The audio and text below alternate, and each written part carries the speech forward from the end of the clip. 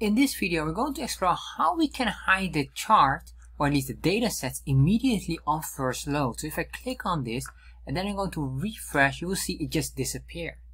So let's start to look how to do this.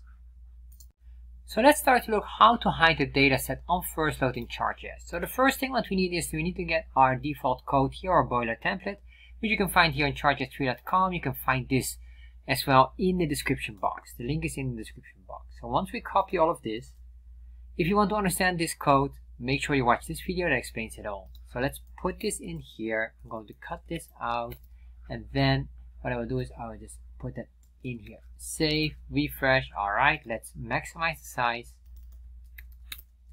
Save this, refresh. So now this works. What we want to do is we want to hide it immediately when we load this. So what we're going to do here, and this is quite straightforward, put a comma, we say here hidden equals true. Save, refresh, and you can see here now it is hidden by default, and if I click on this it will show, and if I refresh it hides it automatically, and that's it.